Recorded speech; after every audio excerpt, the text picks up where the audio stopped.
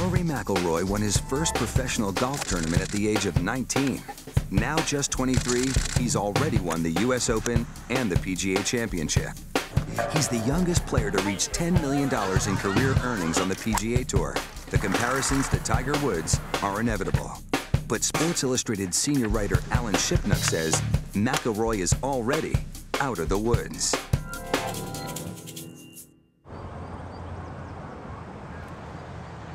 You know, he's been bred for stardom since he was a young kid, you know. I mean, Tiger-esque, I suppose.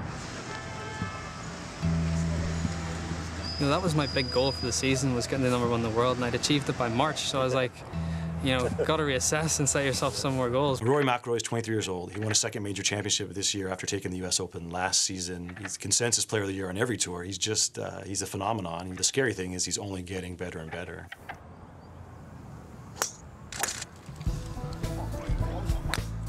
I wanted to go to China for a week with Rory to really experience the hysteria that surrounds him and also to see this unique moment in his career. You know, he's taking possession of an entire sport. Tiger has been a huge hero of mine growing up. You know, I watched him do incredible things on the golf course, whether it's, you know, chipping in from the back of 16 at Augusta, whatever it is. Rory was old enough to understand what Tiger was doing and to be inspired by that, and that propelled him forward as a golfer. I was 7 when he won his first Masters, so I remember watching all those things on TV. It's a new era in our sport, and we're kind of like in a transition. To have the opportunity to compete against him and beat him sometimes is quite nice. He's already accomplished so much at an early age that you know, it'll be fun for me as a competitor to go against him as he's getting better. Rory and I have become really good friends, and we'll continue to be that way. Even though we tried to downplay it, this match with Tiger meant a lot to him. On one hand, this was just a match to sell real estate. You know, they were being paid to promote the host venue, but at the same time, it meant everything to golf. To get them together head-to-head, really for the first time, it was a big moment for the sport. If we can do this for the next 10, 15 years, if we can have that type of rivalry, it would be great. That means we're both playing well and we're both in contention to win.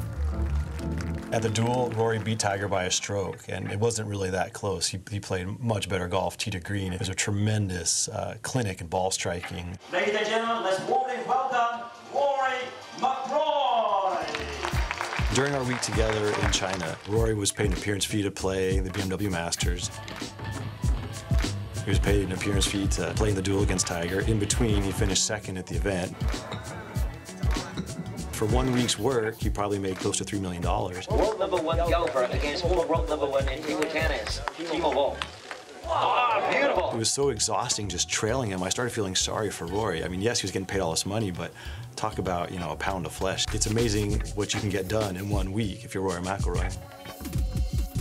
10 years from now, Rory McIlroy is going to be the #1 golfer in the world. He's going to be chasing the ghosts of Jack Nicklaus and Tiger Woods. On natural talent alone, he can make a fabulous living and win a lot of tournaments. But if he's going to be, you know, a golfer for the ages, if he's going to be #1 for a long time, he has to be all in, and he is.